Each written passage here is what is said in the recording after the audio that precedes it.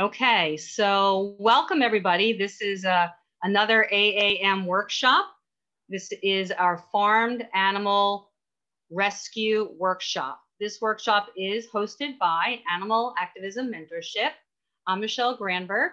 I'm moderating tonight. I'm a mentor and team member of AAM. AAM is a global nonprofit. We're building a worldwide community of activists and creating more effective activists. AAM matches existing mentors with new mentees. Mentors share their experience and knowledge with newer activists so they don't feel alone, and also to inspire them to do more. We also offer workshops like this that train and educate our mentees and the public on the various aspects of activism. So tonight's topic is all about animal rescue. We know that farmed animals are stuck in an exploitive and deadly commercialized profit-driven system. We also know that compassionate rescuers are on the front line, witnessing firsthand some of the worst, most horrific and heartbreaking scenarios, and take part in removing animals from these often life or death situations and getting them to a forever safe home. So in our workshop, guest speakers Sarah and Melissa will be talking about what animal rescuers do, the issues they encounter, what we as vegan activists can do to support animal rescue, and they're going to share some real stories from their many years of experience. So we're very excited to learn. Stick around to the end, please. We will have time for questions and answers at the end and some announcements about what's up with AAM next. And also just to let you know that we are recording. You might have already gotten the notice on that. So with that, I have the pleasure of introducing our first guest speaker, Sarah Windle, founder of Farmshire Sanctuary, a nonprofit animal rescue in Waynesville, North Carolina, that rescues abused, abandoned, and unwanted farm animals. Their website is farmshire.org, and we're going to put that in the chat, farmshire.org, if you want to reach out to Sarah. So, Sarah, you ready? Take it away. All right. I hope you all can hear me okay. First, I want to thank AAM and the individuals that put this together, like Michelle and Trey and Mikey, and I'm sure so many other people that kind of made this happen. I know it takes a lot of work, and thank you so much for putting it together. I also want to thank Melissa, my co-speaker tonight. It's been really great to connect with her in the past week and preparation for this evening.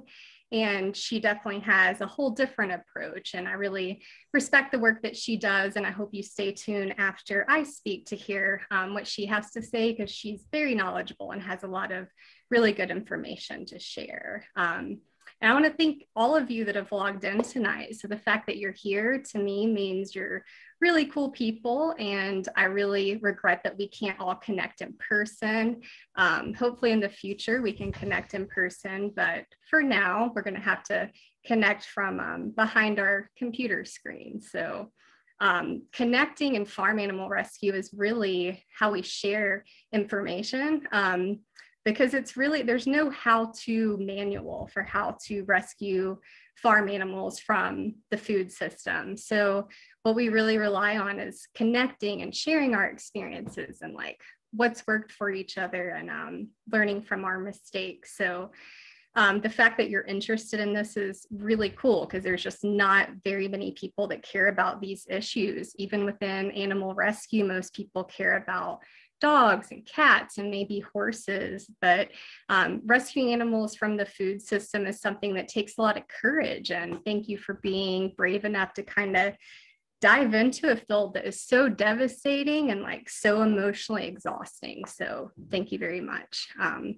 So I'm going to start by sharing some situations that we would, like, why are we presented with a situation to even rescue an animal? So there's billions of animals every year that are being slaughtered, and how do we even get the opportunity to rescue even one of them? So One situation is a willing surrender from a farm. So we've got an animal agricultural system that's willing to surrender an animal. So they might do that because maybe an animal has poor genetics and is not making good babies, and they're just not profitable for their operation.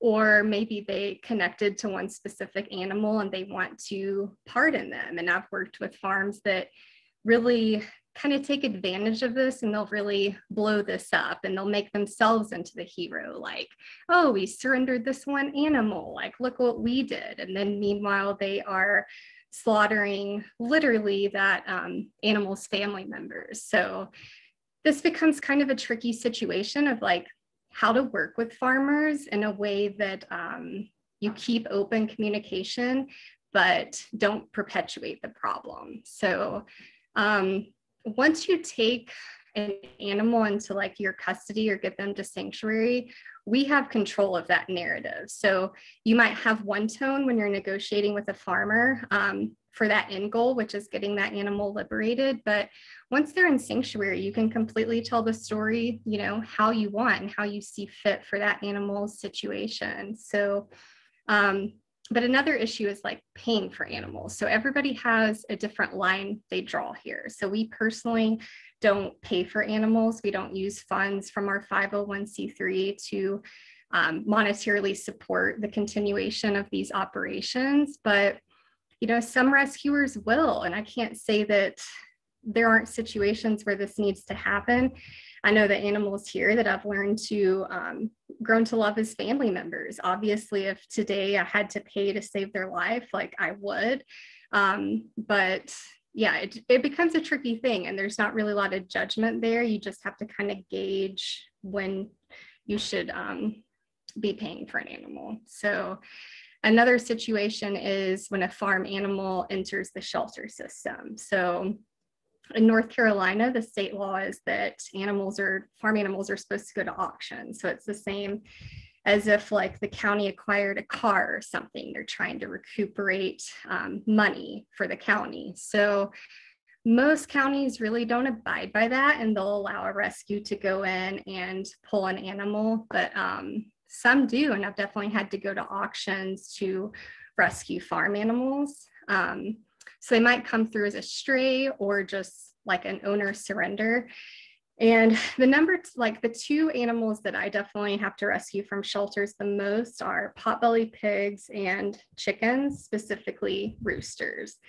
So the potbelly pig crisis, about 90% of potbelly pigs purchased from breeders are going to be surrendered before the age of 1. And oddly enough, this is how I got into animal rescue. Is I impulsively purchased a potbelly pig from a breeder, thought she was going to be this perfect little house pet, and she would be litter box trained and have really good house manners, and she ended up not. So I adapted to the situation and got a place with a yard. And then later, because I formed this intimate bond with her, I actually got into rescue because of her. But most people don't do this, and they dump them in a shelter or however they can. Some even just let them loose and they become strays. Another thing is the rooster crisis. So backyard breeding is a huge problem. Definitely in Asheville, it's like a trendy thing to do to have a backyard flock. And especially this time of year, you go in Tractor Supply or a feed store, and there's these cute little like peeping fluff balls, and people just box them up and buy them and take them home, and don't really think about the fact that like what they're going to need for lifelong care. So they're usually not prepared to deal with roosters. Roosters aren't providing eggs. They're not really doing much for them. Maybe a rooster is aggressive because they're doing their job, which is to protect the flock. Or maybe people aren't zoned for roosters, so they are trying to surrender them.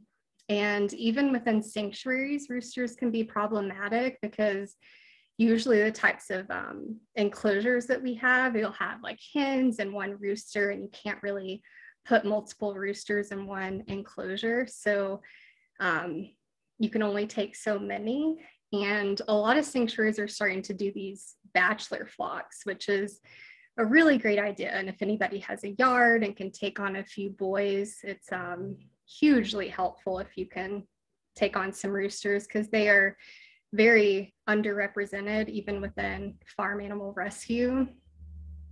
And then there's owner surrenders directly, people trying to surrender directly to a sanctuary or an individual. So a lot of this is just saying, you know, unfortunately, we can't help right now, and give us some time to kind of network and figure this out.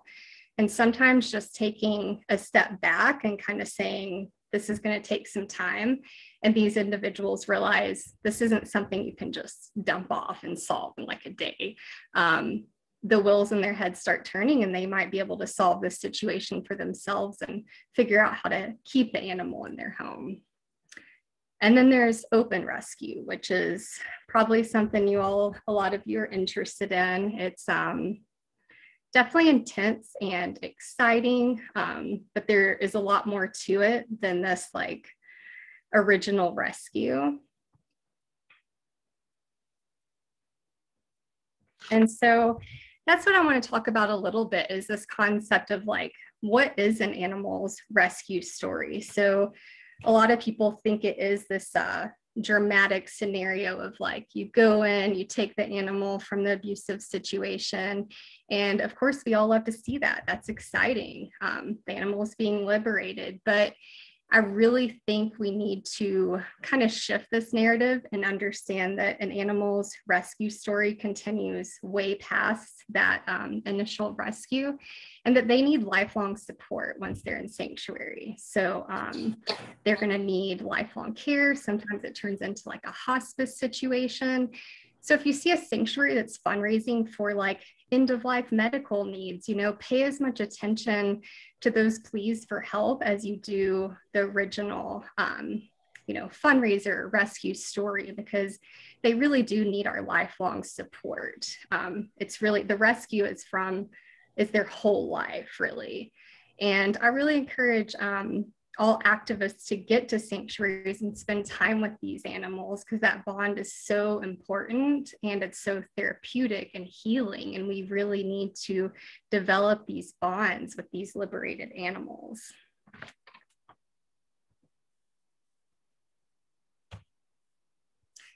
Okay, so what can you do to help? So if you hear of an animal that needs rescuing, you can definitely contact sanctuaries. That's a really good first step, but just go ahead and assume they're probably full. Most of us are full. We can't keep up with this demand. So we're going to start using our networking skills to try to find placement. And a lot of this is where you can step in and do the same things that we do and maybe take some of that work off of us. So sharing on social media. I know a lot of us are super connected online, but like you might have a whole different network than I do, and you might share it and the right person sees this animal that can offer them a home. So sharing as much as you can, fundraising for their medical needs. This is a huge thing. So if someone's offering a home or considering offering a home to an animal, they're thinking about a million different things for this animal. And if you're able to say, hey, we raise funds, we're going to cover that spay or neuter, that initial vet appointment, then that could make a difference in like a yes or a no. Offering to volunteer for building projects if needed. Often somebody says, hey, I have the land, but my fencing needs repaired, or I need to put a structure up or something like that. So saying, you know, I'll come there for a day and help with whatever projects you need help with. Helping with transport. There's a lot that goes into this. I know Melissa's gonna talk about more of the details of kind of the safety risk and like biosecurity and quarantine and all that. But as far as being able to like logistically do like a cat carrier, you know, go to a shelter and pick them up, or you could pick up a potbelly pig with a large dog crate and an SUV. As you get into like large animals needing To be in a trailer, that's going to be a whole different situation, and you need to have the right vehicle and knowledge about how to load an animal. Screening potential homes. So definitely this is something you need to work with someone with experience or some type of mentor if you aren't aware of what this particular species needs. It's not as simple as, oh, I know this person, they're vegan, they're a good person. You have to look at, like, can they provide a good home for this animal? And then there's fostering, which I put a little warning sign with, because it's not the same as fostering like kitten or a puppy. Like, if there's not an initial lifelong home found, then sometimes if you take the animal into foster and you don't have something lined up, you can end up with them for a very long time. So about half of my population that I have here now is actually, they were fosters originally. So they're just lifelong fosters apparently. But sometimes this can be a really valuable thing, and it could be, I've definitely held animals while another home is getting ready to take them, and it's been like a very temporary thing, but it's something you want to consider because it's just a little different than dogs or cats.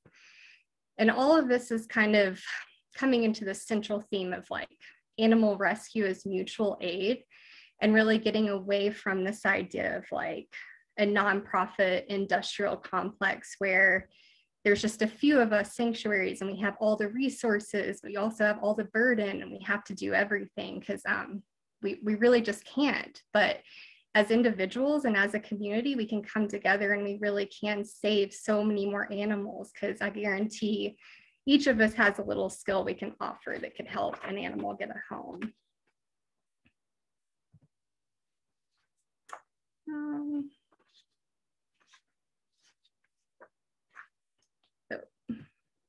Okay, so this is just an example of kind of what a collaborative group effort of mutual aid would look like to rescue an animal. So this comes from an actual rescue that I've done. So this is the timeline of the rescue.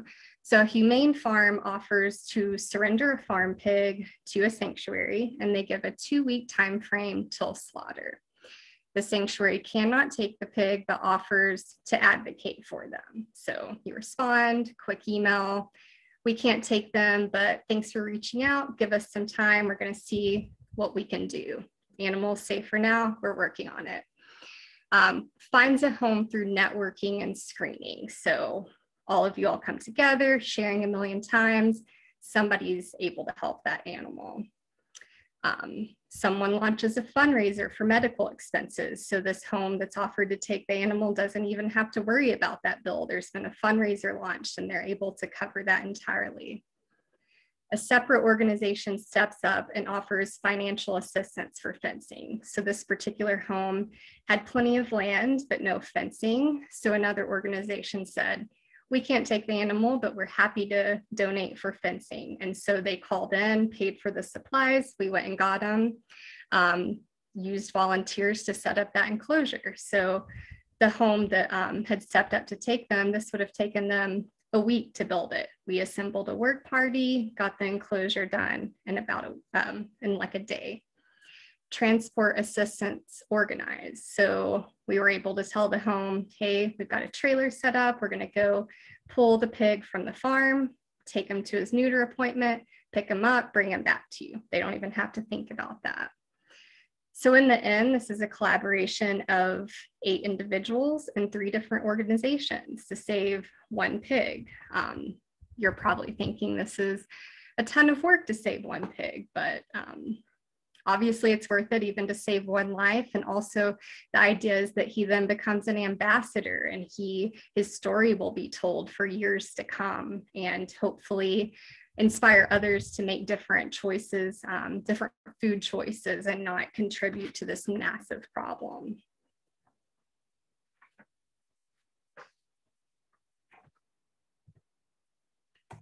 Okay. So now I'm going to talk about using your resources to make the most maximum impact. So you and you alone are responsible for figuring out what you can do and how much you can do. And this is as an individual that's just trying to coordinate rescues, or as a sanctuary. So it's really important you learn how to manage your time and your resources and know when to say no. So you can't save every animal. And the sooner you learn that, the better it's going to be for your mental health, the better it's going to be for the longevity of your animal rescue career.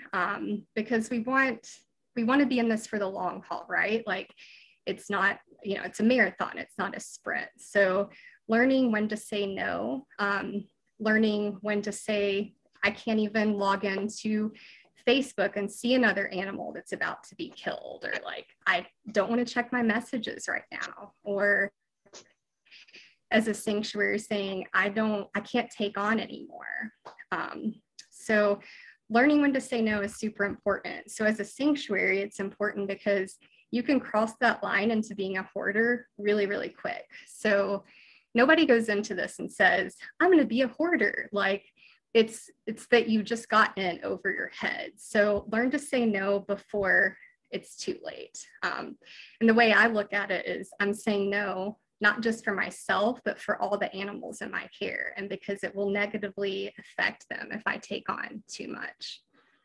And then like time management even, if you wake up and respond to like every buzz and ding on your phone, you're completely surrendering like your time and your day to other people, and you're going to get tugged in a million different directions.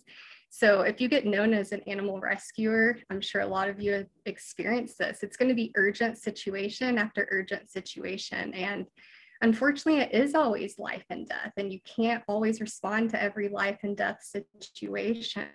So just being aware of that and like having compassion for yourself in these situations. And then with sanctuaries, like if you're going to take on animals physically, figuring out a number beforehand, before this emotional tug of these individual stories comes into play. When I got this farm, I was like, this is how many animals I can take on this acreage.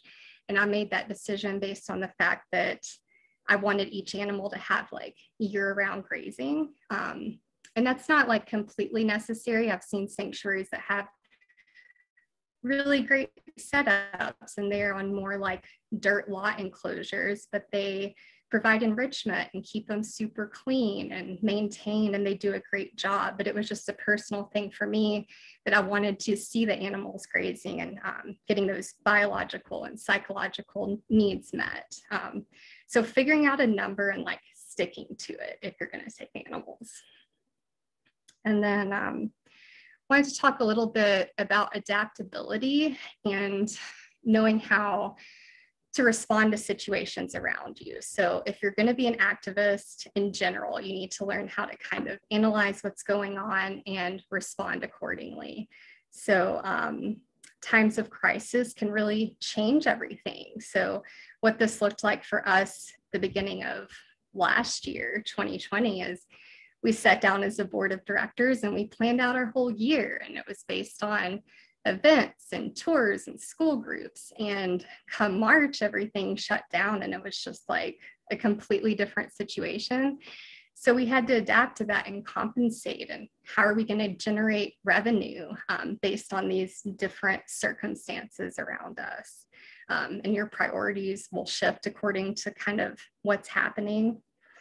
And then as like a personal rescuer, also just realizing there's no blueprint for a rescue and knowing how to adapt to each situation. So me and Melissa were talking a lot about this, and I'm going to use an example paperwork and a case study, but you might have one animal rescue and you want to blow it up before it's even happened. Like, I want to publicize this, like we're going to fundraise, we want to talk about this in real time, like as it's happening. And then you might have a story that like you can't really talk about until after it's happened. You want to talk about it in retrospect. And then you might have an animal rescue that like you can't talk about much at all, and their identity needs to be more hidden, like for their safety. So kind of knowing when to do different things. And a lot of that you don't even know. You might make mistakes and you don't know until you look in retrospect. But hopefully we can kind of learn from each other's mistakes with those things. So I want to talk about advantages and disadvantages of having a 501c3. So having nonprofit status is a lot of extra work. And most of us don't get into animal rescue because we just want to do a ton of paperwork. But that's what it can look a lot like. So for me these days, it's a lot of administrative stuff and keeping up with what the IRS wants from me. And that's not, you know, exactly what I wanted, but that's kind of what you have to deal with if you have a 501. So what are the advantages of it? There's not as much like tax benefits as you would think. Like if someone's making a big donation, they might care if you're a nonprofit because they can do a tax write-off. But in general, like most donations aren't really even accounted for like that. But I think it really legitimizes you. And when I go to work with shelters or different operations and I can say I have a 501c3, I think people, they take you more seriously and are more willing to work with you. So I think that's the main benefit of it. But as an individual rescuer, just kind of like piggybacking off another person's 501c3, like we don't all need to run out and get incorporated and get our 501, but working with one could really be beneficial to you. So I want to do a case study about paperwork and talk a little bit about that. So I am like a huge stickler on paperwork. And here is why. Oh, okay. So this is a specific case study of something I have went through, a court case I dealt with a few years ago. And I don't want to talk about names of different rescues, so kind of bear with me, and I hope it's not too confusing, but I'm going to refer to them as rescues A, B, and C. Okay. So the situation is an individual surrenders 2 piglets to a 501c3 animal rescue. We're going to call this nonprofit A. No surrender form is used. Nonprofit A dissolves and animals are absorbed by another nonprofit, nonprofit B. General paperwork is used to sign all animals over from A to B. Nonprofit B decides to no longer do farm animal rescue and transfers all of the animals to nonprofit C. A transfer agreement is signed between the 2 parties. So all animals and assets go there. So the original owner wants the pigs back to put in a petting zoo and takes legal action to do so. So obviously this individual is wanting the pigs to put in a petting zoo. Nonprofit C is like, hell no, legal action is pursued. The court rules that because no paperwork was originally obtained, all contracts were null and void, and the pigs were pulled out of sanctuary and put in a petting zoo. So even though proper legally binding paperwork was signed between the 2 different parties, the original surrender form was not signed over, so everything was null and void. So kind of a depressing situation, but if that original paperwork was obtained, none of that would have happened. So because that was kind of a depressing story, I was just going to show you some of my animals because they're adorable. And just kind of end on like talking about why sanctuaries are so important. So we know that we're only able to rescue this tiny % of animals. So like, why is this even important in the big picture? It's because their storytelling has such a strong emotional pull. So we all know, unfortunately, that logic doesn't resonate with everybody. If it did, everyone would be vegan. We wouldn't even need to do this work. So we're trying to really go at it from a different point of view. And these animals are really able to connect with people in a different way than we are. So I'll see it when I give tours, like they're not hearing my statistics and my numbers and my logic, but then they sit with Gilbert the pig and they rub on him. And I talk about his story and what could have happened to him. And you can see it, like that connection. There's this emotional pull that like, I can't give these people, but the animals can. And it's really just creating an intentional space for the type of world that we want to see, and making farm animal rescue not an abstract concept, but showing like, this is how it's done. This is how they should be treated. And of course, we can't provide this type of sanctuary setting to the billions out there. Like there's not enough land, there's not enough space or resources, but hopefully stopping this like very cruel, unsustainable system. And really just starting to see sanctuary as a form of activism. You know, these people that are taking care of animals day in and day out in this mundane caregiving routine. It's really revolutionary, and it is direct action. And we need to treat it as so, and really like talk about it more.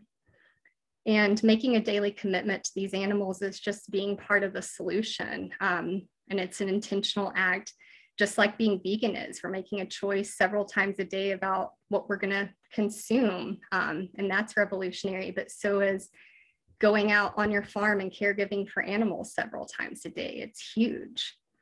And also want to talk about micro sanctuaries, and just that not if you're going to take in animals, it doesn't have to be on this large scale. I'm sure a lot of you have a backyard and you could provide a home to a few chickens, or like one pig, or, you know, rabbits are used for meat, and just trying to make a commitment to actually seeing companion animals as not just these traditional animals that are typically treated with compassion.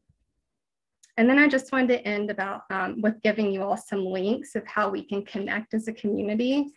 I don't know if one of you like has something to show, but the ones I use are Emergency Vegan Action Squad, Farm Sanctuaries Unite, and my website, farmshire.org. Does somebody have those to put up somewhere? I'm dropping them in the chat here. I was just going to say that. I'm sure Trey will put them in the chat. Write them down, folks, before they disappear. Are you done, Sarah? That was, yes? Yeah. That was so good. Yeah. Oh my gosh. Thank you so much. That was really, wow. That was excellent. That was a ton of information, and just so rich with tips and excellent points and great things to think about. And I'm sure everybody has tons of questions already, so just hang in there. Remember your questions, write them down, and Sarah's going to be able to answer them.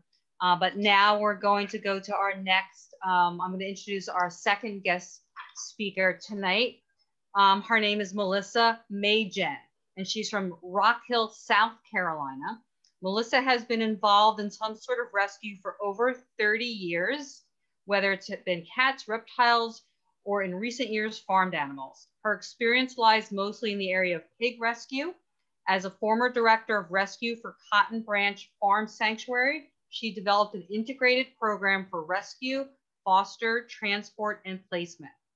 Since striking out on her own in 2017, she has worked collaboratively with numerous sanctuaries, organizations, and individual rescuers to make all the components of successful rescue come together for the animals.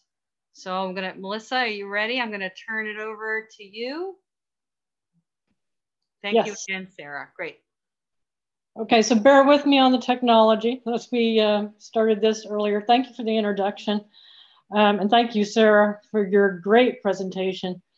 And what I'm gonna touch on will be a lot of the things that Sarah has talked about. I'm just gonna like drill down into a little more detail on certain aspects with particular focus on transport and placement and screening homes. And I'm gonna mainly share information through personal stories and case studies. And I'm sorry to tell you that a couple of these are gonna be really depressing and don't have good outcomes, but I think we need to examine these because this is how we learn. We learn when we fail. And so I do want to share some failures with you, and then I promise that I'm going to end up on a lighter note with some happy stuff. So bear with me on that. I'm going to try my screen share here and get a presentation up.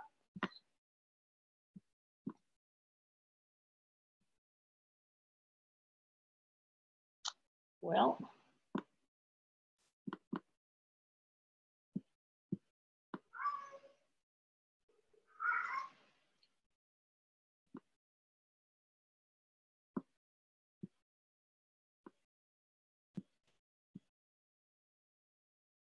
no, I'm not getting it.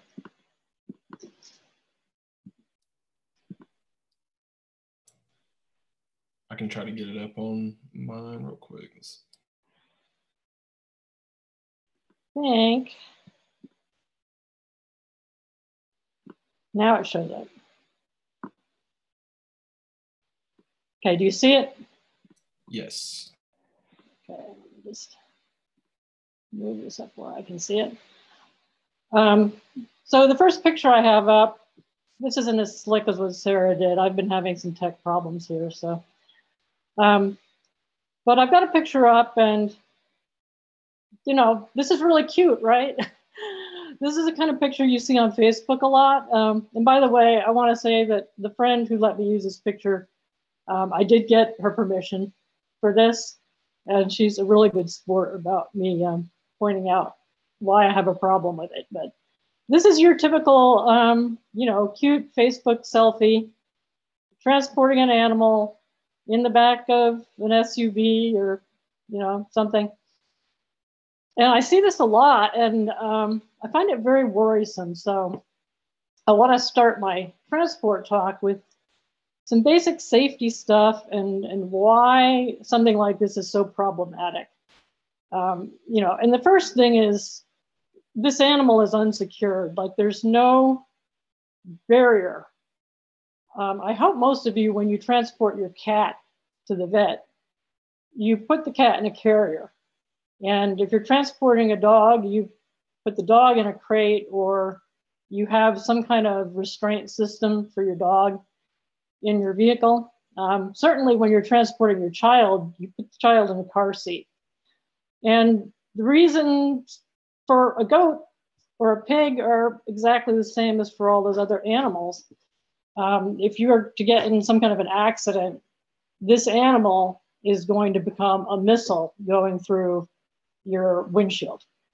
And I don't know if you've ever had the experience of witnessing an accident. I know you've probably seen pictures of, you know, transport trucks for farm animals, you know, the big truck with 2,000 piglets on it, and there's an accident and it rolls over and there's piglets running around the interstate. But that happens on a smaller scale. And, you know, I've personally seen accidents and seen, you know, a dog running around the highway that wasn't secured. So always secure the animal. There needs to be some kind of barrier. I mean, and there's also, besides the accident, there's an issue with how an animal is going to react to being transported. You never know how the animal is actually going to behave. You know, a lot of times, you know, they just curl up and go to sleep, everything's fine. But now and then you're going to get an animal when loaded in a vehicle that freaks out. And even in a crate, it can be problematic. So that's another reason why you don't want the animal to have any possible access to the area where the driver is. So that's just something to keep in mind. And, you know, if you volunteer for transport, make sure that you can do that safely. As I've said, a lot of my experience is in the area of pigs. And I work with both big farm pigs and little potbelly pigs. I love them all. So with a small potbelly pig, or even a farm pig, if it's young enough, you know, if it's a piglet, you can transport them in an SUV in the XXL size dog crate. But even then, I've seen cases where a pig would get upset and they can break one of those crates very easily. So whenever I've transported in a crate, I make sure to reinforce that crate with heavy duty nylon straps. I use the kind that you use for tying kayaks down to a roof rack, because I happen to have a lot of kayaks, so I have a lot of those straps, but they're very strong. And I put those going all around the crate in every direction, especially over where the door is, but also all the way around, and also like over the top and under the bottom, to prevent the animal from breaking through that crate and then possibly, you know, being loose in the vehicle. So I'm gonna move on to another picture. So this kind of looks like the same situation. And this is a transport that I did. This is a young calf. His name became Van. And this is kind of this is a sad story. But so Van was one of these dairy calves. It was surrendered by the farmer, male dairy calf. And he was part of a group of several that were surrendered and were placed. I wasn't involved in the original surrender or placement at all, but they were placed at a vegan sanctuary. The calves were all sick, and that's something you have to keep in mind with farmed animals, especially when you're, you know, actually rescuing from a farm, commercial farm situation, is that there are a lot of diseases present. Because this calf was so sick, well, when it came time for me to transport him, he was originally at this vegan sanctuary, and the whole group of calves were sick. And a lot of them were moved, you know, eventually to a vet. And then from a vet, they were moved to a university vet because the local vet couldn't care for them. The situation was extremely grave. So when I was told about this calf, I was willing to transport him. And I originally didn't know that he was sick, so I offered to transport him in a trailer and was told, no, he's like so sick, he needs to be in a climate controlled vehicle, which is often the case. So I reached out to a friend, happens to be Rick of Changing Hearts Farm. He said I could use his name, and this is his van. He owns a carpet cleaning business, and they have cargo vans.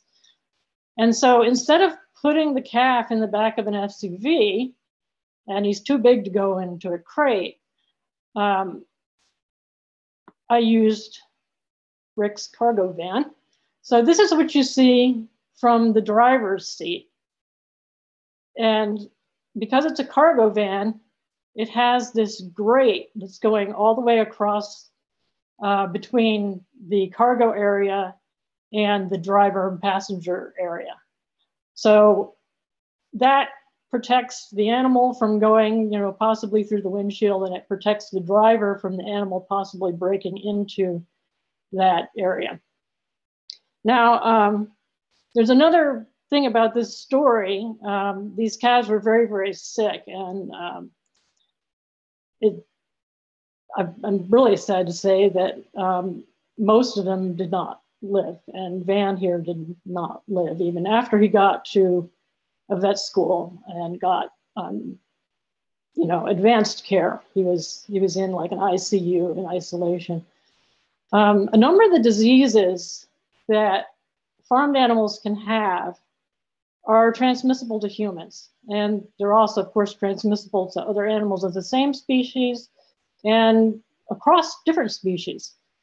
So it's really important when you're transporting to be aware of whatever illness might be present. And if you're out there as a rescuer asking for help with transport, you need to be really honest with somebody who volunteers if there are health issues going on, so that measures can be taken. And this also becomes true because we're sharing equipment a lot between one rescue and the next. So Van here Now, I was kind of lucky because I was transporting him from one vet to a vet school. And when I got to this vet, now this is recent, so it was during COVID, and I got to this particular vet, like, you know, I've been to a number of vets during the pandemic, and they're all, you know, most of them, it's like you drive up to the curb, you don't go in the waiting room, you know, everybody's masked, they come out and we'll get the animal, and you can't even go like back into the treatment area. This vet, nobody's wearing a mask. I mean, when they handle this calf, they put on masks, gowns, and gloves, okay? Because this calf was contagious to human beings. And so if a vet that doesn't believe in COVID is taking those precautions, then I'm going to take it very seriously. So I didn't handle this calf. You want to, I mean, it's so, you want to love on the animal, you know? But when you're dealing with a sick animal, you need to protect yourself and your passengers. And so the vet loaded the calf, and I drove the calf to the vet school. And at the vet school, the vets there greeted me once again. They already knew what was coming. They were gowned and masked and gloved, and took the calf right into their isolation area. I later found out that I was the only person who transported one of these groups of calves who did not get sick. So I hope you'll take this seriously and, you know, really pay attention to possible health issues when you're doing transport. And then the next thing is when I returned this van, I told my friend Rick that, you know, this calf was really sick, couldn't be handled. And I said, you know, you're going to need to disinfect the entire inside of the van before any other animal can go in it. And he had the equipment to do that. So it's fine. But another thing is when you're sharing equipment between rescues, you need to like really get things clean, because diseases can be transmitted. There's a wasting disease common to ruminants, which can live in dirt and feces for a couple of years. So definitely with that, that's an issue where, you know, sharing, like having the same species or similar species, just ruminants, in a trailer, one after another, could cause the spread of that disease. It's a fatal disease. So you really want to be conscious about that. So just to summarize some of the transport considerations. So like I said, securing the animal so that both the driver and the animal are safe. I prefer to use a trailer, but sometimes, you know, with smaller animals, it's not that practical. But with large animals, I'm, you know, always using a trailer. You have state and federal regulations. So I do want to mention that when you're crossing state lines, even when you're not, you need to know what the requirements are, and they're going to be different with different species. But generally, you need some kind of a health certificate. And the way you do this is you go to your vet who needs to be a qualified large animal vet. You know, you can't just go to your dog and cat vet, but you need to go to your vet, and the vet will contact the state veterinarian. So every state basically has a state vet who's responsible for overseeing the import and export of animals for their state and responsible for these regulations. So your vet will contact the state vet and find out what is required. So for some species in some states, it's going to vary widely. There might be a blood test required, you know, just different things. And there's always some kind of ID required, which is where we get into things like ear tags, which a lot of states you just have to do it, an ear tag or a tattoo, or a lot of states will let you do a microchip now. But generally, if you're doing a microchip, you're going to need to have a microchip reader in the vehicle with you that can read that chip, because you can't expect that whatever, you know, cop or agricultural person that you're dealing with is going to have a reader that can read whatever chip you have. So you need to have that chip. And I especially want to mention Florida because I see it a lot, people wanting to transport in and out of Florida. Florida is an exceptional state. I don't know of any other state that has this, but Florida is a big agricultural state, and there are diseases that are there that aren't elsewhere that need to be contained, and also diseases that aren't there that they don't want getting in. So they're very, very strict about animals coming in. On any paved road going in or out of the state of Florida, there is an ag station.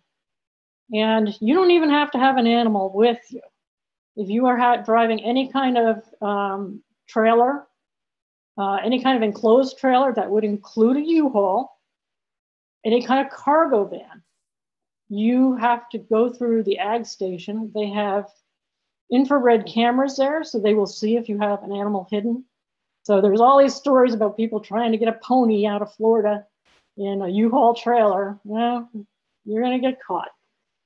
They also have on each side of the interstate, there's about half a dozen patrol cars lined up at the ag station. If you try to just go past it and not pull over and go through, they're there to chase you down. So you really need to be aware of that when transporting into or out of Florida, and you need to have your paperwork. It's the same process. You know, your vet will call the state vet. You're required to get an import number, and that will go on your health certificate, and you have to have ID, and they do accept a microchip. You have to have the chip reader. And it's pretty simple. You just pull through and you go show your paperwork. Sometimes they might check the IDs. I've never had them actually check it, but they do look at the paperwork and, you know, make sure you have the IDs, and then they let you through. So that's something, you know, in the case of Florida, it's a felony if you pass the ag station without pulling into it. So that's another thing. When I see people asking for volunteers to transport, and they're asking to go to Florida, well, you know, your volunteer needs to know this. So, you know, anybody transporting or anybody soliciting volunteers, you know, needs to be up to date on this stuff. And it's really just a matter of, you know, communication with your own vet and the vet in the destination state. So once again, health of the animal, that's something you always want to keep in mind. And the health of the transporter and other people. Like if you're transporting an SUV, you know, maybe you haul your own animals in that SUV. Maybe you haul your kids around in that SUV. If it's a trailer, you know, if it's a trailer that belongs to a sanctuary, remember they're going to transport their animals in that next. So you want to make sure that you know of any health issues and that they know, and that the trailer can be properly sanitized afterwards. And then I guess another thing with, I've done a lot of transport, and some of them have been, you know, really long distances. Not all the way across country, but, you know, I've done like to Texas. And I'm in South Carolina, so that's a long way. You know, it's more than you really want to drive in a day. I really am not a big fan of this. I know people want to place animals wherever they can, but I've seen too much the impact that it has on the animal and how stressful it actually is, and it's very stressful. So I really think, you know, placing animals locally is ideal. If I'm choosing between two different places and one is closer than the other and everything else is roughly equal, then I'm going to go with the close place.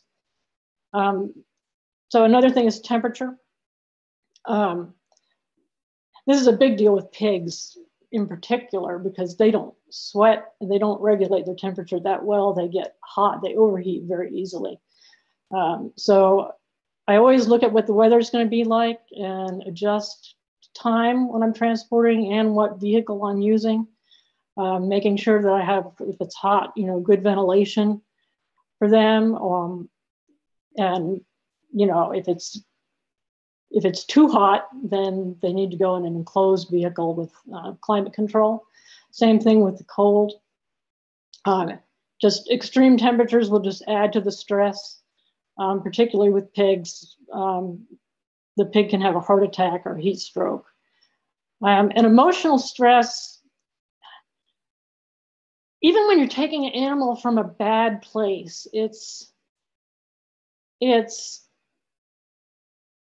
lot of times they're still upset to leave. It's the only place they've known. With pigs, they show a lot of emotion.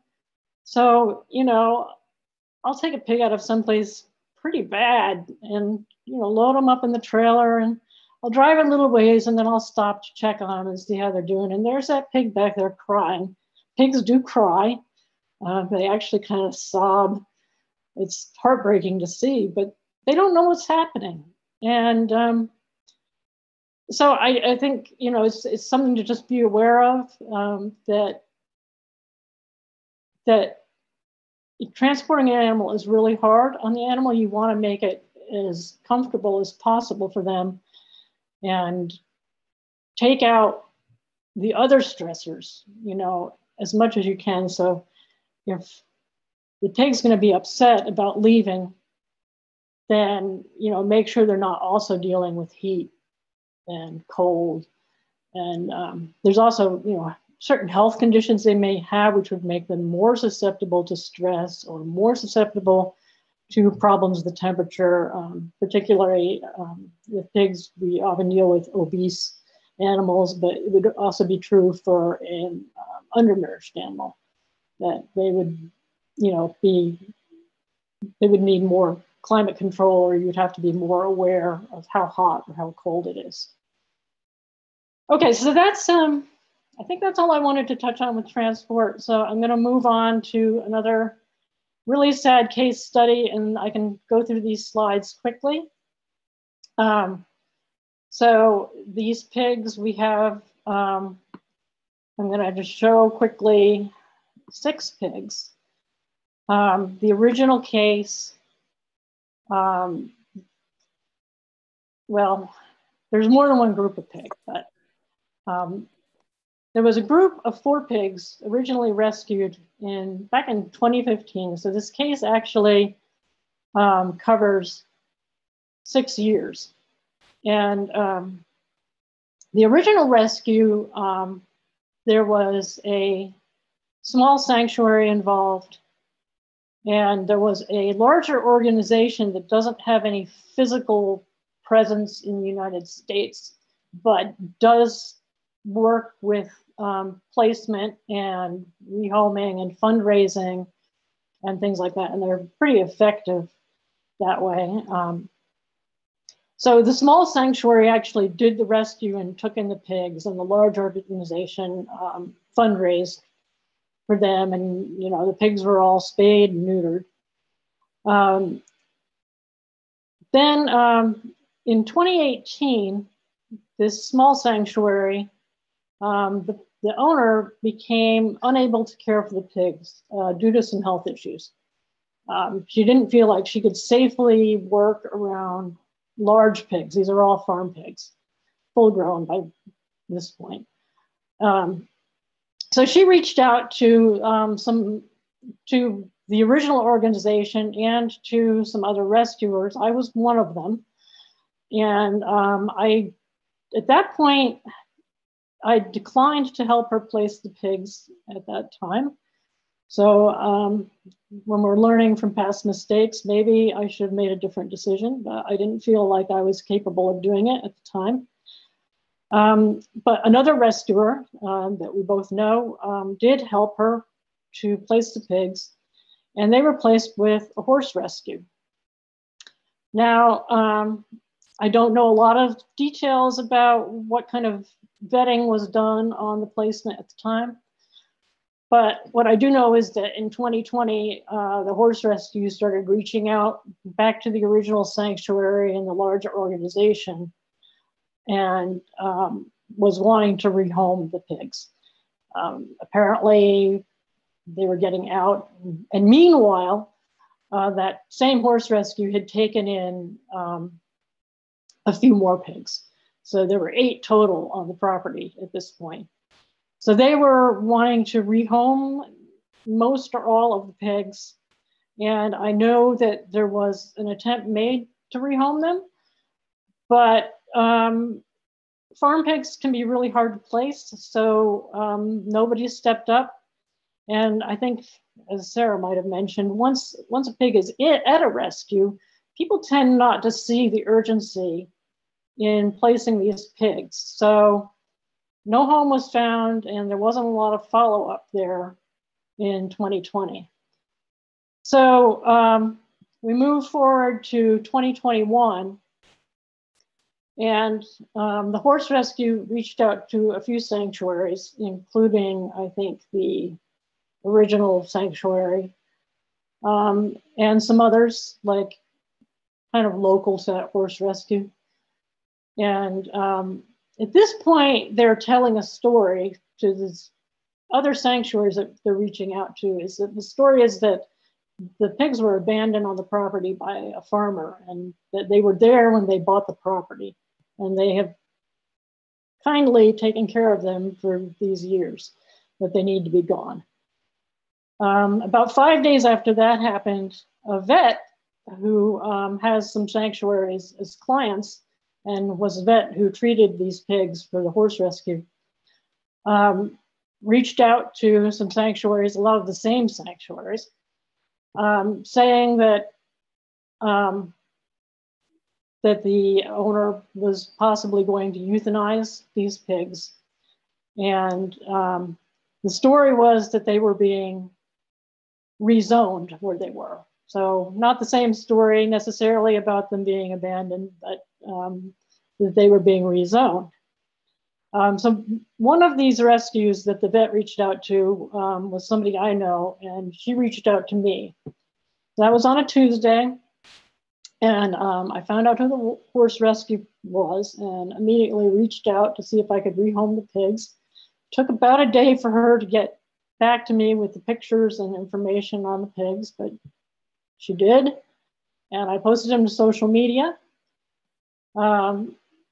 So we fast forward. By that evening, I had some good leads. I had some people reach out, and I had personally reached out, not just on social media, but privately to a few different rescues.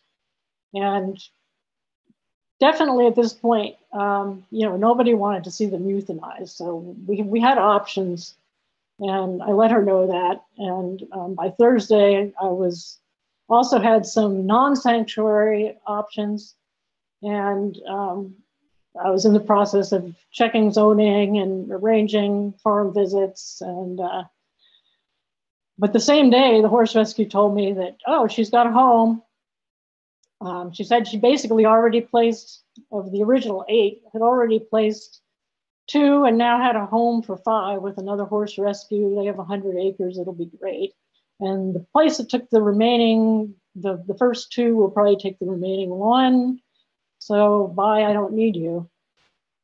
And, I kind of said, well, I've got places. I said, I've got places lined up, but if you're really comfortable with this, I didn't have any claim against these pigs because they were never mine.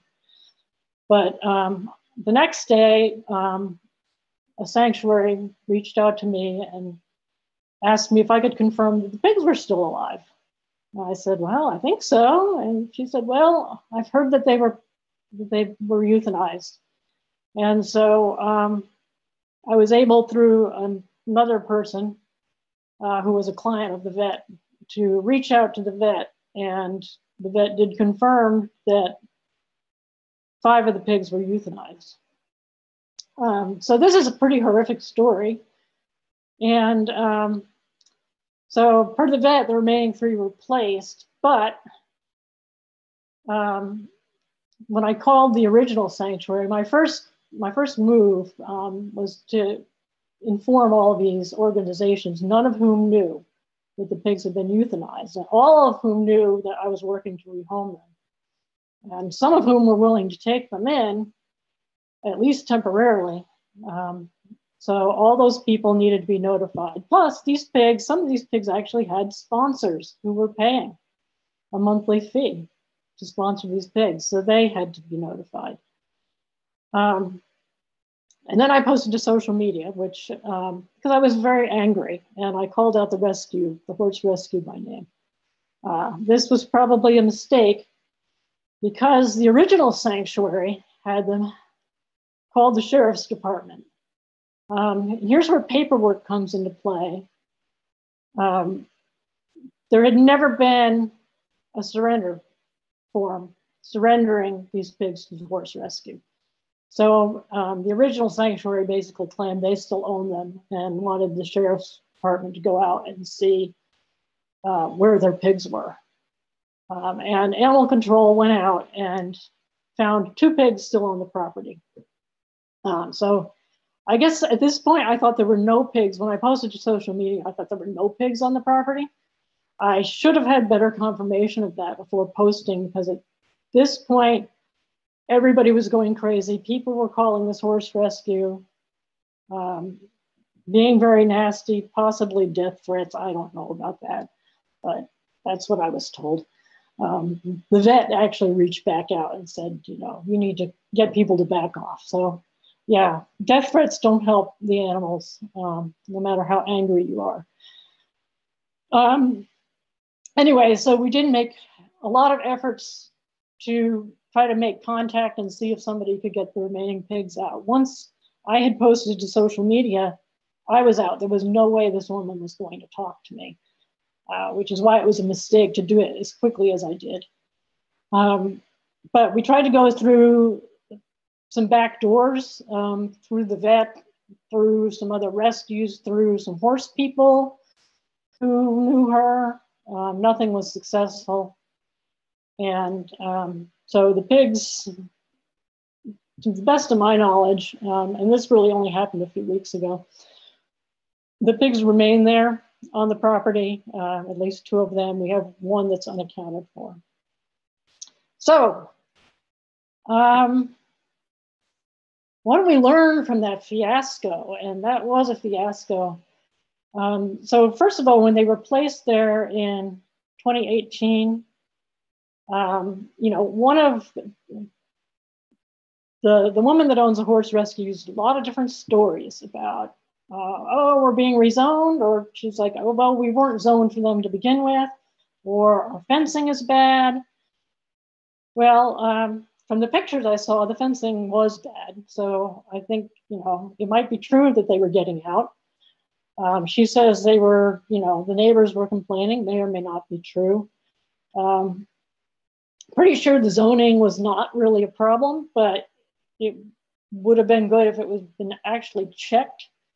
And so, you know, when I'm screening, I do my best to check the zoning myself instead of taking somebody's word for it. Checking the fencing, this should have been done. There were numerous opportunities to do it. One would be if a farm visit was scheduled before the pigs were transported there. And the second time is when the pigs were dropped off there. You know, if you're a transporter and you see inadequate conditions, it's a good idea not to leave the animals there. It puts you in a tight spot, but it's better than leaving them someplace where they're not going to be safe. So another place is, you know, in 2020, there were people who knew they needed to be rehomed again. I didn't know at that point, but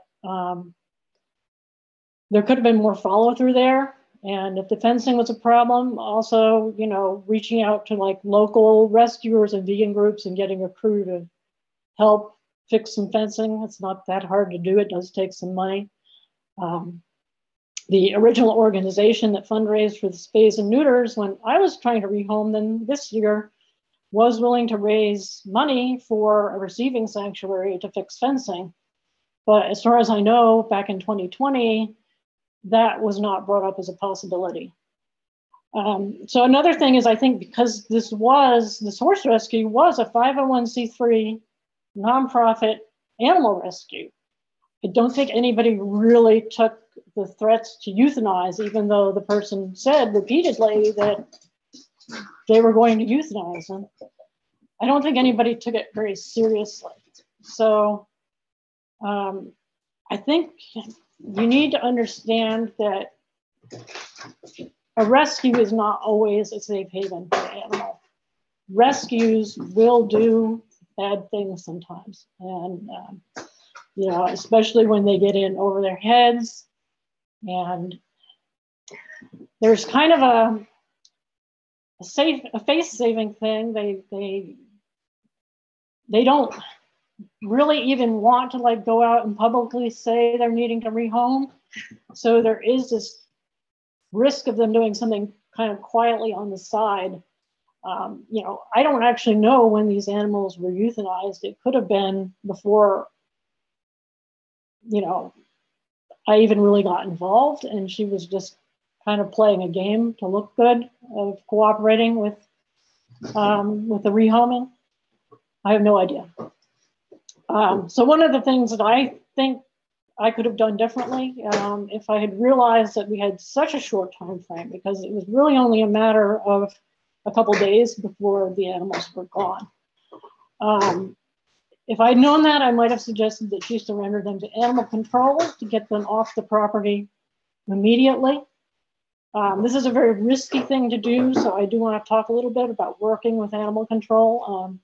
Sarah mentioned it a little bit because they do have, in North Carolina, which is where this is happening, they do have a state law that animals that are traditionally livestock are supposed to be auctioned off. Now, I've worked with the animal control at a number of different counties in North Carolina, and most of them will ignore that law, but some of them won't.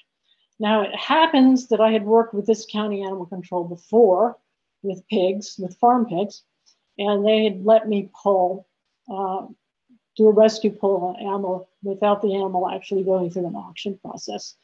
So in this case, it might have been a safer option than trying to leave them on the property while they're rehomed. Hard to say because the animal control there doesn't have a lot of facilities to keep pigs. So, you know, one or two they could do, that big a group. I don't know how it would have worked out, but probably would have worked out better than what actually happened. So that's something to keep in mind, but you have to know, and you just have to know by experience how a certain county animal control is going to operate and how they're going to act. And like I said, in this case, I had a good experience with that county. But with other counties, I know that they're going to go through the auction thing, and with big farm pigs, that can be a lot more risky because people will try to buy them to eat. So the other thing that I should have done, that was a big mistake, was waited to call this rescue out on social media and to post this about the euthanasia, because I should have gotten confirmation that there were no animals left on the property. And it turned out, I found out the next day that there were a couple there. And so I put my chances of being able to rescue those animals at jeopardy by going public with what happened. So if I had to do it over, I wouldn't do that. And I did want to talk about screening. So as one of the lessons to take away, when you're trying to find placement for an animal, you have to screen very carefully whether it's a private home or a private sanctuary, or even if it's a 501c3 sanctuary, you still have to screen them. And it doesn't matter if it's a vegan sanctuary. These calves that ended up with a bad result, those were at a vegan sanctuary. They didn't get vet care soon enough. Most of them died. You know, these pigs were at a 501c3 horse rescue. they had a bad result. So, you know, if you're trying to find a home and somebody says, oh, I have a sanctuary, I'll take them. Don't just say, oh yeah, great. Or if they say, we're a vegan sanctuary, we'll take them. You still have to ask all the questions that you would ask if it was just some stranger offering to take them. You need to know. Now, most people who do a lot of placement will have some kind of application worked up. So I know in the past when I've done it, I've had like an online form that people can fill out. But you never get enough information off of that. So you know, it's a nice little piece of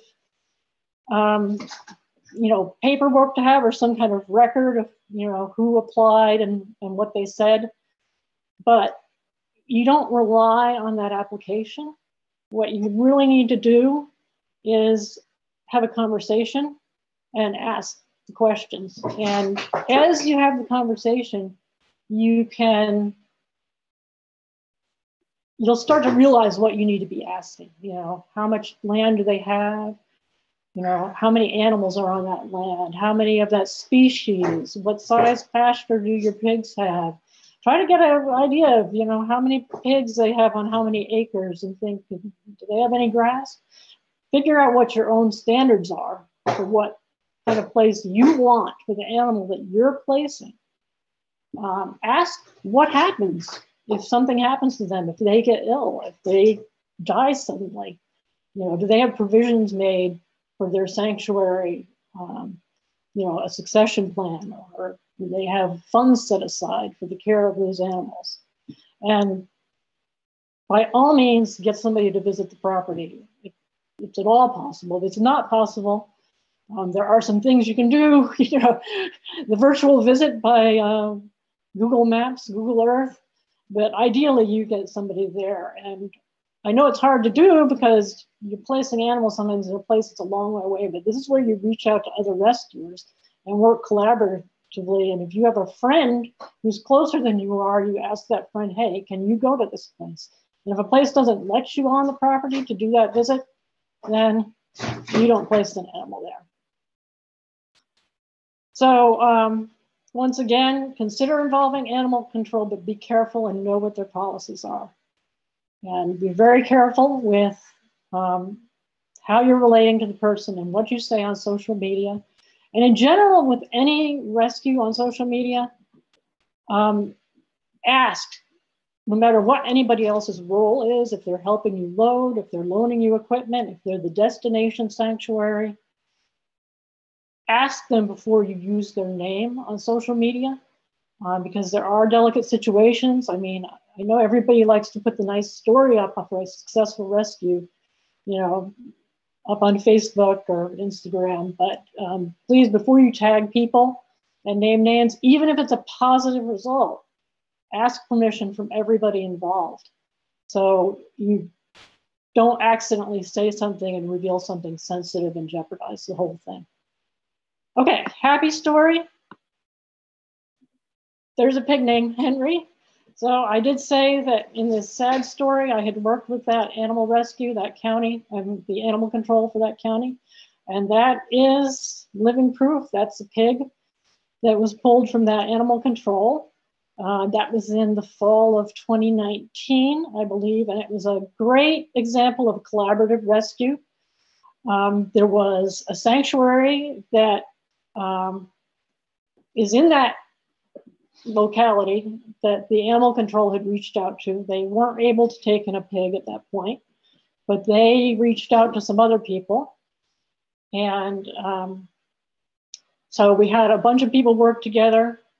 Another sanctuary came in who was a 501c3, and we worked to get the rescue pull, because you really do need to pull an animal from animal control. You do need to be a 501c3, and you need to go through this process that they have. And so a 501c3 went through that, but we had another home lined up that was a private sanctuary, a really nice place that is a nonprofit now, but wasn't at that time. And so all these people working together, and I did the transport, and happy story, happily ever after. This is another one that had a bunch of people involved. And this is a pig, was actually how I met Trey for the first time. Her name is Sunshine. She currently lives at Changing Hearts Farm in Boiling Springs, North Carolina. And this picture was taken when, shortly after her rescue, she's on the way to the University of Tennessee. She had a severe prolapse, so she is going to undergo surgery when she went there. But once again, this was a rescue where a number of people worked together. I think Trey was the one who heard about this pig and reached out to people. And one sanctuary was going to take the pig in, and they needed transport. Changing Hearts stepped in, offering the use of the trailer, and I volunteered to do the transport. And she went to the local vet first thing, and her situation was a little more severe than we originally thought. She ended up having to go to the University of Tennessee to be treated, and she got spayed while she was there. Over the next year, she went to the University of Tennessee 4 times, and I was her personal chauffeur for each visit. A wonderful pig. After the first transport, she just, I mean, I can pull the trailer up to her gate and she just jumps in. She knows where she's going. And she's so smart, and this is where I'm going to end, because when they talk about pigs, you might have heard that a pig is as intelligent as a 3-year-old child. And I don't know how many of you out there have kids. I don't, but the last time I took this pig to the University of Tennessee, so the 4th trip, when I pulled up in front of her gate, before she got on the trailer, she stopped and peed. And I thought, oh, okay. And then she just hopped on. And then when I went to pick her up from the University of Tennessee, as she's coming out, they've got like this kind of chute the animal can walk out. And then she gets on the trailer. Before she got to the trailer, she stopped and she peed and she pooped. And I was like, oh, wait. And sure enough, she gets home. It's a 4-hour trip one way. She gets home and her straw, her bedding is completely clean. This pig has figured out when she gets in the trailer, she has a 4-hour drive. And if she pees and poops before she gets on the trailer, she won't mess up her bedding. And I just think that's so smart. And I want to ask for any of you who have kids, how old was your kid before, without any prompting on your part, they would use the bathroom before going on a 4-hour car ride? So anyway, that's Sunshine. She's a really great pig, really, really smart. And that's just, you know, what's so special. All right, that's it. I'm going to, let's see if I can get back to not sharing anymore.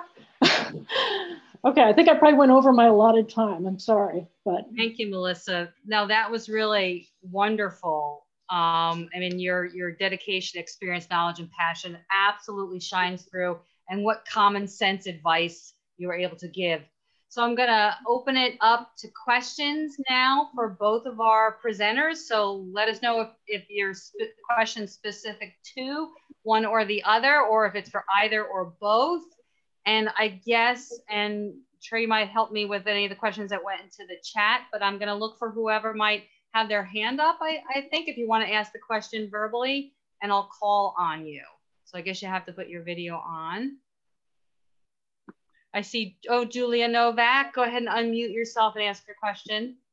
So my question would be, whose job is it to do the research work?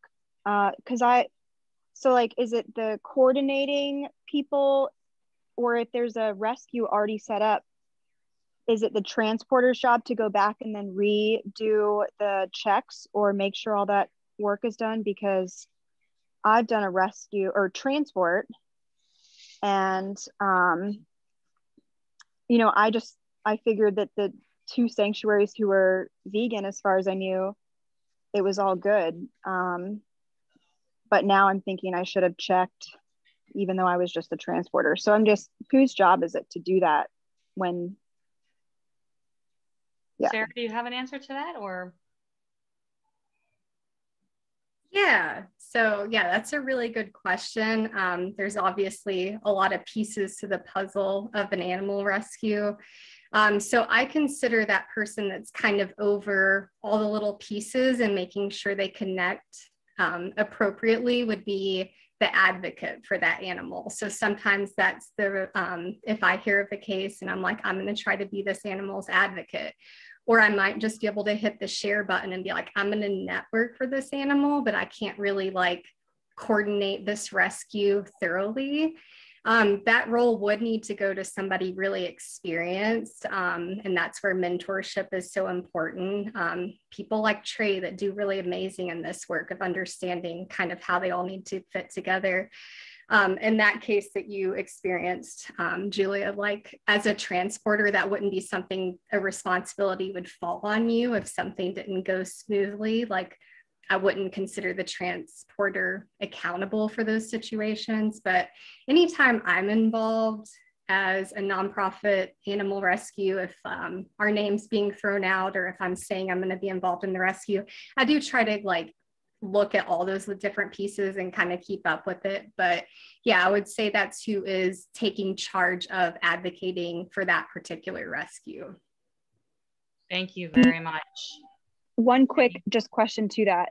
Do you think it's out of line for the transporter to get involved and make sure that someone has gone there? Do you think it's like appropriate if the advocate, or even if there is an advocate, but just to kind of see if all of that has been done, or is that inappropriate for the?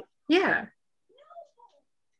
Cool. No, that's not at all inappropriate. Questions are never inappropriate. You're volunteering your time. You're believing in this rescue, and you should be able to ask questions, and they should say, so-and-so is who vetted and screened this person in this potential home. And these are the standards that they use to screen this home. And there should be full transparency and a lot of checks and balances so that if like one person's missing something and messing up, like another person can check in and be like, hey, like, did you know that so-and-so is actually really struggling financially right now? Maybe this wasn't the best home. And not saying that that can't get complicated sometimes, but like questions, even as a transporter, as a donor to a fundraiser, like questions are never bad and are never inappropriate.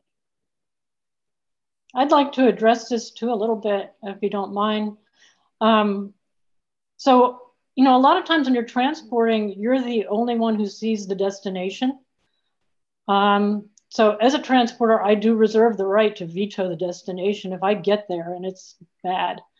You know, I do, because my work has been a little more integrated with the placement and networking and other, you know, parts of the rescue. Most of the time I'm not like transporting only, and I'm involved in maybe more than one level. And I would just say that there's not ever like a one size fits all on this, because the way the different pieces put together and how involved each person is going to vary from one rescue to another. So as a transporter, you might be more involved with other aspects in one rescue, and with another, you know, yep, you're just going from point A to point B. And it's going to be different every time. Thank you, Melissa. So there's a question from Wilma from earlier. She does transport. I think this is for Melissa because she brought it up. What are some of the examples of sicknesses that animals can give to humans? Salmonella, E. coli, Cryptosporidium. Those are like the big ones, a lot of digestive ones. And, you know, there can be some respiratory infections as well that can transmit. So that's one. Okay. So, does that answer your question, Wilma? Oh, and I guess I would say, like, you know, if you do need to handle the animal and you know the animal is sick, you know, hopefully everybody's already carrying hand sanitizer lately in their vehicle. So sanitize up. And, you know, if you have like some gloves or anything, you know, we all have masks. So. Okay. Common supplies we all have now. Yeah, I always volunteer at a sanctuary, and I never use any precautions or anything, you know, gloves or anything. So good advice then, right? Yeah. Well, at a sanctuary, one would hope you're dealing with healthy animals. So it's generally more a transport consideration. You know, in most sanctuaries, when the animal's there, they will have a quarantine space and a quarantine period before the animal's in the general population. But yeah, but when you're transporting your animals coming from an unknown situation, and you might not know the health, or you might know that there is a problem, and that's when you really need to be careful. Okay, thank you. So there's a question from Groovy Fat Vegan. When would it be appropriate, if at all, I guess, to pay to save an animal? Sarah, your take? Regarding paying, so everybody kind of has their own standard and ethical line they draw.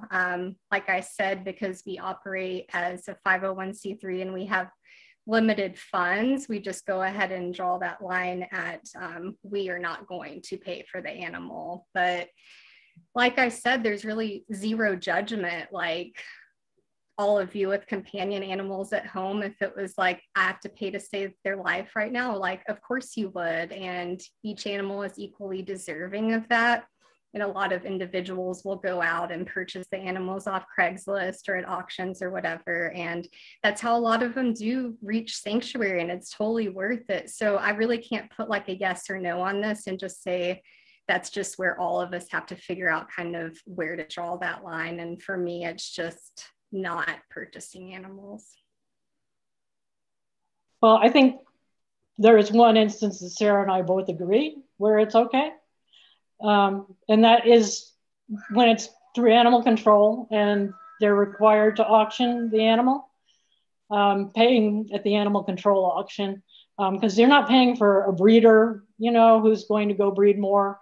The money actually goes back to the county and the shelter. So that's one exception that I would make. Excellent. Thank you so much. There's another question in the chat from Kirsten. How can I make sure I'm supporting an ethical animal rescue or sanctuary, since there's so many titles like animal conservation, natural rescue, and more? Is there a difference? What can people, you know, watch for? And I know you have to vet them certainly anyway. Sarah? Well, when at all possible, I would say visiting the sanctuary, because there's a way to make them appear online, you know, taking the right pictures, and it might look like a really great situation. And then when you pay them a visit, it turns out totally different. And also, if a sanctuary isn't open to visitors, I'm not saying it's going to be a horrific situation because of that. There's a lot of different reasons they might not have the time to cater to visitors, but I do think that transparency is really crucial. They should definitely be open to home checks for animals that are potentially coming there. There are like certain kind of like badges and criteria you can go through to be like legitimized, but that's not necessarily, there's not really like a universal like gold stamp on this type of thing. And we all have our own standards of like what it might look like to provide optimum care. And then another thing you have to realize if you've never done farm animal rescue is like, you know, what's that line? Like you're pulling them from a horrific situation and saving them from death or slaughter. And then maybe the situation somebody can provide isn't ideal, but it's like so much better. It's so much of an increase in quality of life because it's a life, period. And then at what point is it like, well, maybe euthanasia is better than this because they can't provide lifelong veterinary care.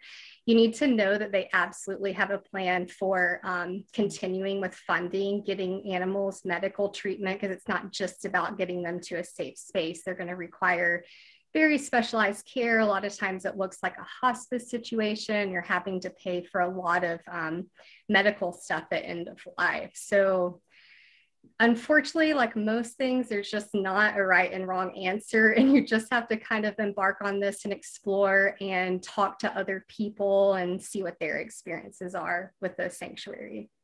Thank you. Okay, Melissa, anything to add, or should we leave it at that? So, Dina? No, I don't have anything to add to that. Sorry. Okay. Dina wanted to ask a question about sanctuaries. Dina, you can unmute yourself. You're still here.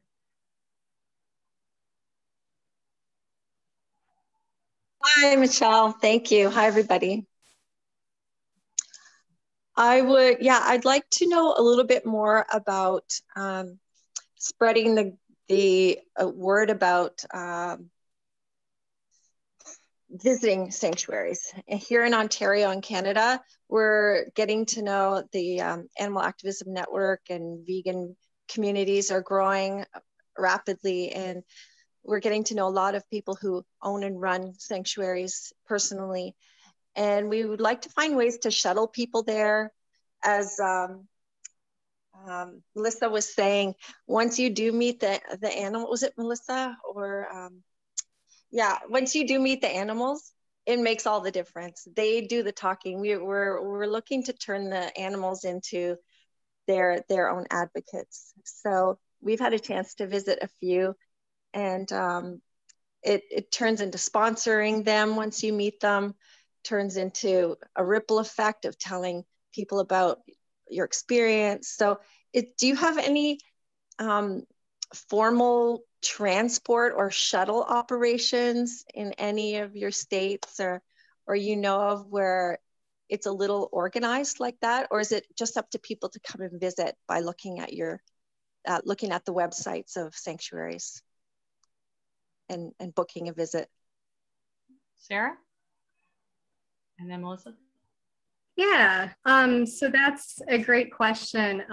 Visiting these sanctuaries is so important, and even though it can take up a lot of time to coordinate visitations, I know I personally don't say no to anybody, and that has taken up a lot more time of mine during COVID, where I can't just say, okay, everybody comes on Saturdays or this day each month and do like a big visitation group, and I'm doing more personal tours, so it takes up a lot more time. As far as like shuttle options, we don't really have anything organized like to and from the city, but we do have groups that come, and they'll come in a bus, or we do ask people to carpool because we have limited parking, and most sanctuaries that are in these like farm rural areas like aren't going to have a ton of parking. So yeah, we encourage carpooling, and we have groups that come out and they coordinate and meet together in Asheville and then come to our farm location.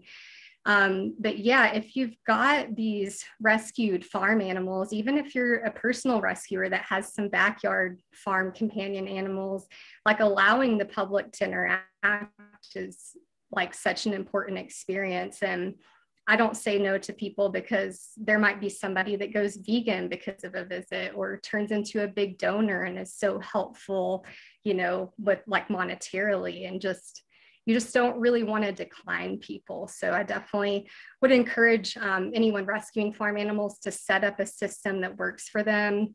There's also a whole other thing with liability and signing waivers that you would want to get into. So if that animal hurt someone, you also have to consider biosecurity. You know, Melissa went into this a lot, and people come into and from your farm, and how to make that make that a secure experience for them. So there's definitely a lot to consider when you have visitors, but it's definitely a worthwhile thing to do.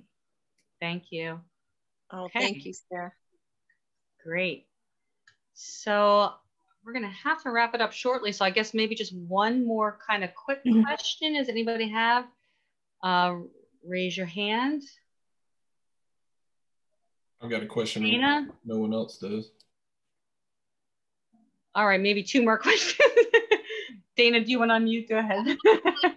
Sorry, I typed it out, but I like started rambling and I stopped it. But anyway, so you can't have a big pig at your house unless you're in a special location, right?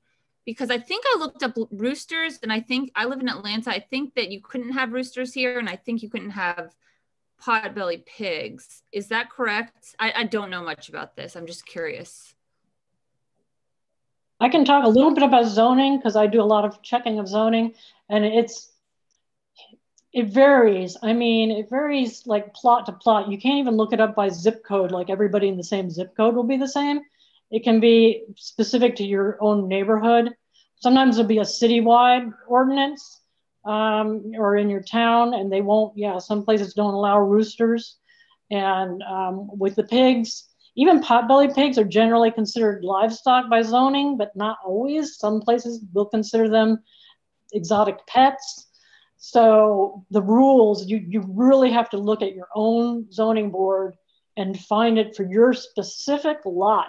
It's that tight. Like, so I can't tell you like in your city what the law is, because it could vary neighborhood to neighborhood. And, you know, and out in the country still, like there could be a subdivision where things aren't allowed. And then, you know, in other places, everything's allowed. Yeah. So that's something you're going to have to research. It's going to be very specific to you. You're going to have to do your homework, look it up. Excellent. Very good. Trey, do you have a last question? Quick question? Yeah, and I'm sorry, I know we're going over, but there's two really important things I want to ask about. One is if one of you or both of you could just talk about like some of the I guess like unwritten etiquette of rescue. Like if I come across an animal and I want to rescue that animal, what would be like the good steps for me to take if I want to rescue that animal, that would be in everybody's best interest?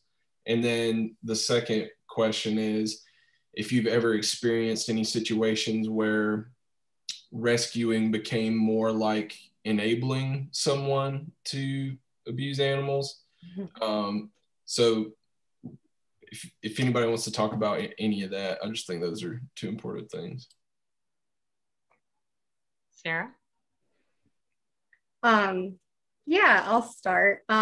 So thank you for that question. That's why I've always loved Trey as a rescuer and advocate, is he's so aware of this, and he would be a really great mentor for all of you out there wanting to kind of dabble in advocating for an animal. But some of the etiquette as a sanctuary that I would want to talk about is like, social media is so tricky, and posting and sharing and like knowing when to talk about a story. Also making sure you're not posting about that animal and not giving credit to the final home. So, you know, if I am placing an animal, I'm always going to talk about their destination if that place wants it.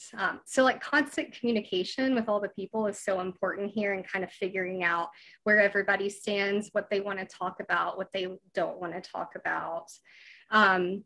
And the second part to that, as far as like perpetuating the problem, I'm sure all of us have like crossed the line into this, but yeah, I've definitely taken animals that have been like pardoned from slaughter, and then I've seen the flip side where they, you know, really build this story up and make themselves heroes, and then people like support that farm because of this cute little story. And it's like, what do you do there? Because if you had refused to take the animal, they just would slaughter them. So that's where I think it's important to realize you do control the narrative for the remainder of their life. And sometimes it's a hard pill to swallow, but like sometimes the end goal of getting the animal to safety is so much more important than being right. And you're not always going to be able to just immediately like, you know, kill this whole system of animal exploitation. So yeah, it's a hard line to draw, and sometimes you cross it and then you've got to like reel it back in, and it's really easy to do.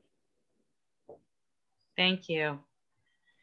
Yeah, I can address that too. I think like with the etiquette, I agree with Sarah, like social media is a big thing. You want to give everybody credit who wants credit, but you also need to protect privacy of people who don't want to be named. And sometimes, you know, there's situations where a rescue is really delicate, and it's, you know, obviously the sanctuary, that's the destination home is, you know, that's the real rescue. That's where you want to give the bulk of the credit. But sometimes you don't want to reveal that home because it might put the sanctuary owner or the animal at risk. Because sometimes people are angry about a rescue. So that can happen. I mean, and with animal control, by the way, they usually have a policy where they will not reveal where the animal goes. And there's a good reason for that policy, because sometimes somebody wants the animal for meat, and they send it to a sanctuary. If they release the name of the sanctuary, you know, somebody could come after that person. So I just think ask the question, ask everybody involved if they want to be named, if they want a Facebook post, you know, and so asking is always like a really good thing. As far as enabling, I mean, what Sarah said is right. in terms of like rescuing from farms and stuff. And, you know, I've certainly done that. Yeah, and I've had a potbelly pig breeder like contact me, wanting me to find homes for the pigs she couldn't sell. And she's like, "Oh, I'm so glad to know you're there. I can contact you about all my unsold pigs." Well, that didn't go over well. I'm going to say I lost it with that woman. I totally lost my cool. But also on the sanctuary, and like if you see a sanctuary starting to get in over their head, continuing to place animals there is also enabling. You know, and I've seen, unfortunately, it happen far too many times where sanctuaries do get in over their heads with taking in too many animals. And so I think, you know, you have an obligation, if you can see that coming in advance, and that's just one of those experience things, I guess, or, you know, use your judgment. But so on both sides, there's like, it's a really gray area, and I don't think any of us has a formula for it. But just be very aware, and you can kind of go with your gut on this. Thank you so much. We're going to pull the plug on it there, even though I know there's many more questions, but we want to wrap it up and thank you, Sarah, and thank you, Melissa, so much for presenting tonight and for your part in securing freedom and loving homes for animals who are so desperately in need. I'm sure Sarah won't say no if I say that she could use donations. I'm sure. Donate to Farmshire Sanctuary in North Carolina. That's farmshire.org. That's in the chat. So again, this has been brought to you by AAM, Animal Activism Mentorship. Please like our page and join our private community group. Go to our website, share our website, subscribe to our YouTube channel as well. Follow us on Instagram and TikTok. And I have a couple of upcoming workshops, our next 2 workshops. All of our workshops are free and offered through Zoom. The next one is Spirituality, Religion, and Veganism on Tuesday, April 6th at 7 p.m.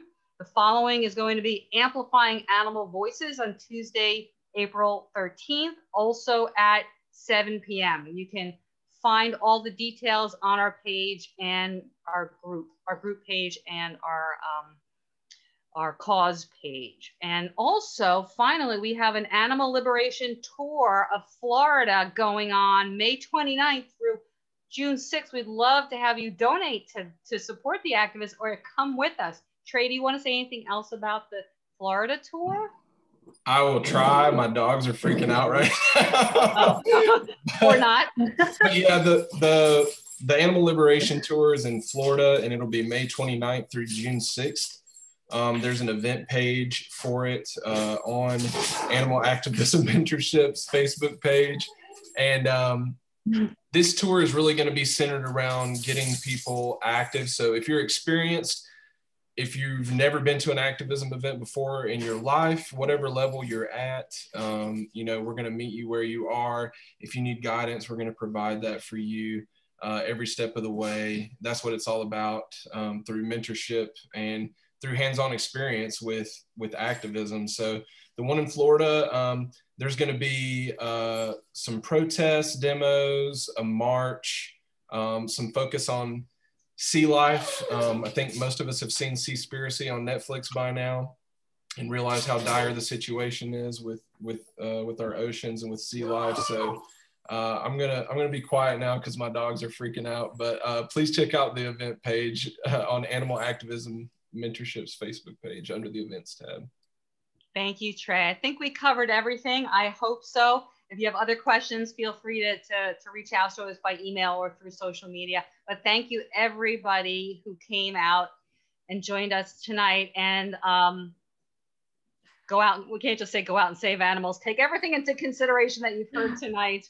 And yes, do continue to support the rescue and the sanctuaries. The sanctuaries need your support for sure. And go vegan if you're not already vegan. Thank you for joining us.